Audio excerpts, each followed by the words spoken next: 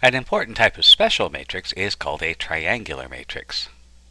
Since every matrix we've seen has been rectangular, you might wonder how we can talk about a triangular matrix. So suppose I have a matrix M.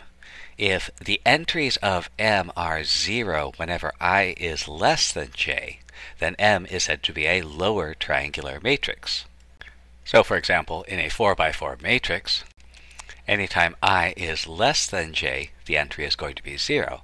And that means all of these entries are going to be 0, and our matrix looks like this, where the only non-zero entries are in this lower triangle. Similarly, we can define an upper triangular matrix where the entries are 0 if I is greater than j. And so in this matrix, all of these entries are going to be 0, and the non-zero entries are in this upper triangle of numbers. And finally, as a special case, if our entries of the matrix are 0 anytime I is not equal to j, then M is a diagonal matrix. And that's because any of the entries that are not along the main diagonal are going to be 0. So let's try some proofs. How about this one? The sum of two upper triangular matrices is also an upper triangular matrix. Well, maybe it's true, maybe it isn't. Let's find out. So again, part of the reason that proof is valuable as a study tool for higher mathematics is that it forces us to review our definitions. So we want to talk about triangular matrices and the sum of two matrices.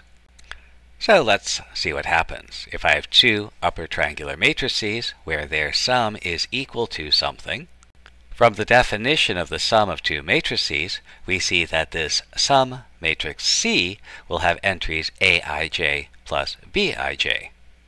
So what can we do with this information? Since we know that the two matrices are upper triangular, our definition says that if I is greater than j, then Aij and Bij are both going to be 0, so Cij will also be 0. And that means C itself will also be an upper triangular matrix. How about the product of two upper triangular matrices? It's vitally important to remember that an example is not a proof. However, it's helpful to consider examples to guide our proof. So let's take two upper triangular matrices and multiply them together. And if we do that, we see that we do actually get an upper triangular matrix. So this suggests that our statement might actually be true and be worth trying to prove. But again, an example is not a proof.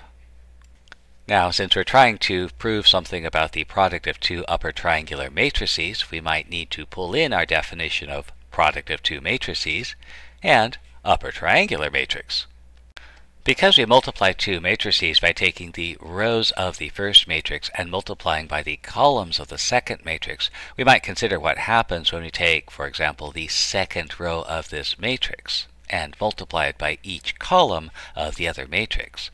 And the thing that you notice is that we have this lineup of the zeros in the rows with the zeros in the columns.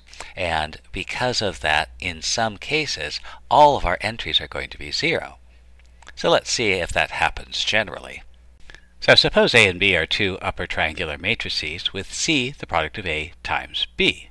So the entry in the ith row, jth column of our product matrix is going to be the sum of the component-wise products of the ith row of A with the jth column of B.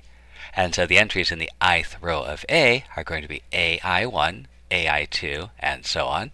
And the entries in the jth column of B are going to be B1j, B2j, and so on. We'll multiply them and add them together to get our entry in the ijth position of the matrix C. Now if we look at our example, we see that each row of A begins with several zeros. And this is because A is upper triangular. Aik will be 0 if I is greater than k. And so the first couple of terms of this sum will drop out. And in fact, the first place where we might have a non-zero term is going to be the ith entry of the ith row. Since our definition of upper triangular matrix has to do with the entries when I is greater than j, we might consider what happens if I is greater than j. If I is greater than j, then bij is equal to 0. And so is bi plus 1j, and so on. And so all of these terms in the sum are also going to be 0. So this sum will also be 0, and our matrix entry will also be 0. And now C fits the definition for being upper triangular because Cij will be 0 whenever I is greater than j.